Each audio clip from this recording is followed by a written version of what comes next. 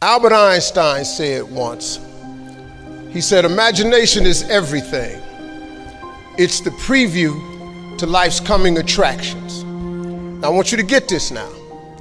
Imagination is everything. It's the preview to life's coming attractions. Because if you think about it, everything you have, everything we have in this world, somebody imagined it. It's your imagination is tremendous. Somebody was sitting on the phone one day talking with a cord to the wall and said, man, I wish I could just go outside with this phone. Everybody in here got a cell phone.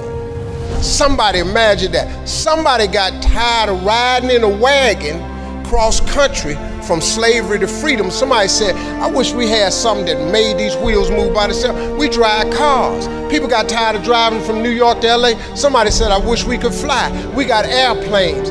Imagination is everything. It's the preview to life's coming attractions. Your real life, the one God really got for you, is in your imagination. It is not in your current situation or your current paycheck. And if you've been living like that, you have then restricted yourself to a commonality that is really not yours. Because what really God got for you is really in your imagination.